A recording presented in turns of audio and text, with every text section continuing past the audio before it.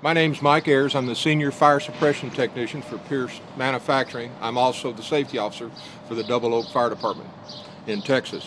What we have here is a Pierce Puck pumper with CAFS rescue unit. It belongs to Malta McConnellsville Fire Department. We're at the big show in Ohio Fire Academy, and what I'm going to do is run you through the operation of the Husky Foam System. The Husky Foam System is a control unit sitting right here. It automatically, electronically injects your foam into your system.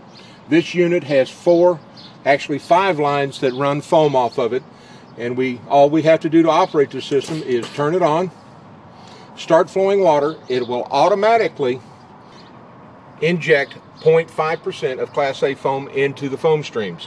This unit will also, if we open one line, it will put that percentage in. If we open the second, third, fourth, and fifth, it will automatically keep that percentage level for all of those lines, whether they're open or closed. One other very big thing about the Pierce Husky Foam System is we can load our foam into our tank from the ground, and we can also, if we run out of foam at a fire, we can take this unit and draft foam into the system without ever having to leave the pump panel. We are the only manufacturer that incorporates this into their system as standard. Everybody else has to put a second pump. This is all done within the Husky Foam System. Also on this unit, we have the Hercules CAFS unit that matches up with the Husky Foam System. What this does together is we take the foam, add the air to give you compressed air foam. What's unique about our system is with all of these five lines, I can put air into it or run straight CAFS.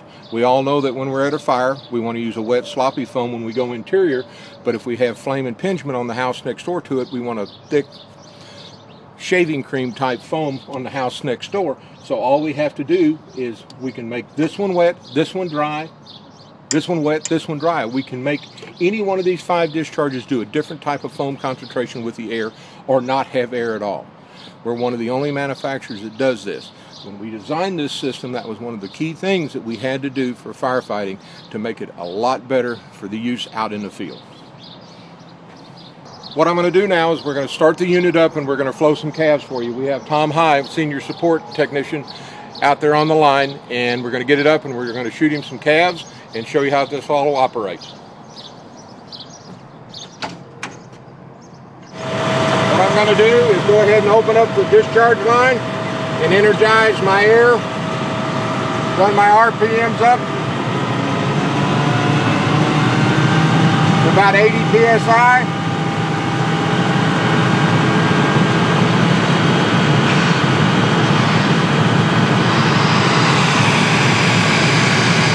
What we've done is we've taken off the combination tip of the nozzle and we're using a 1-inch straight bore tip.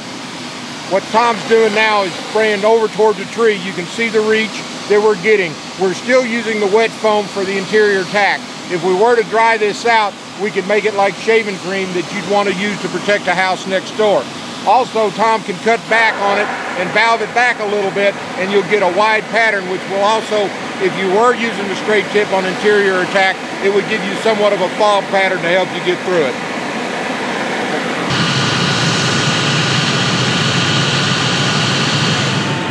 One of the other big advantages to running the CAFS is your hose. As you notice, everybody's pulling around an 1 3/4 line and takes two good drag, and it's hard to tighten. I can move an 1 3/4 line very easily because of the weight with the mixture. Also, two men can move a 2.5-inch line around in a major fire due to the air, the water mixture with the foam.